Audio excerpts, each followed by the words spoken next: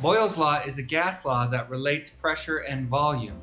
When temperature and the amount of gas are kept constant, pressure and volume have an inverse relationship. As the pressure increases, the volume decreases, and as the space or volume a gas takes up increases, the pressure will go down. If you exert a pressure on a gas, you can compress it or decrease its volume. You can imagine that in a rigid container, the pressure inside of that container is based upon the particles hitting the side of that container. This pressure is based upon how hard and how often the particles hit. If you decrease the size of this container, the particles will hit more often. This is an increase in pressure.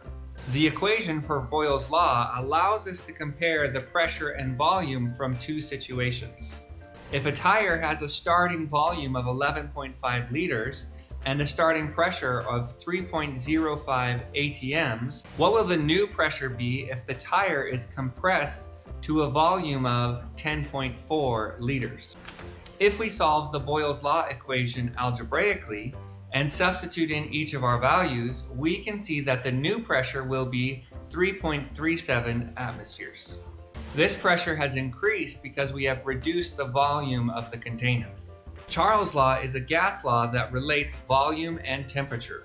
If we keep pressure and the amount of gas constant, then volume and temperature are directly proportional. As the temperature increases, the volume will increase as well. And as the temperature decreases, so will the volume.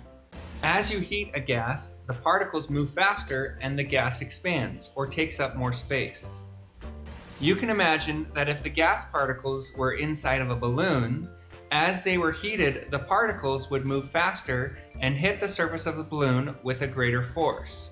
This would cause the balloon to expand or increase its volume. The opposite is also true. If we cool the particles, they will slow down and hit the surface with less force. This will allow the balloon to compress or decrease its volume. The equation for Charles' law relates volume and temperature in a before and after scenario. For example, if a hot air balloon has a volume of 2,500 meters cubed and a starting temperature of 370 Kelvin, if the hot air balloon cools to 350 Kelvin, what will its new volume be?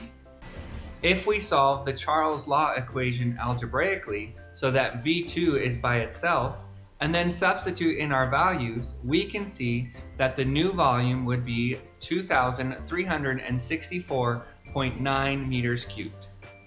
Gay-Lussac's law is a gas law that relates pressure and temperature. When we keep volume and the amount of gas constant, pressure and temperature are directly proportional. As the temperature of a gas increases, so does its pressure. And if we decrease the temperature of a gas, its pressure will also go down. If you heat up the particles of a gas, they will gain more kinetic energy, or they will move faster. This increases the number of times per second that particles will be hitting the surface of the container. This is what causes the increase in pressure when the temperature goes up. The equation for Gay-Lussac's law is used to compare before and after scenarios of a gas. A gas in a container at a temperature of 285 Kelvin exerts a pressure of 0.85 atmospheres. If that gas is heated up to 300 Kelvin, what will its new pressure be? If we solve the Gay-Lussac's equation algebraically so that P2 is by itself, and then substitute in each of our values, we can show that the new pressure will be 0.89 atmospheres.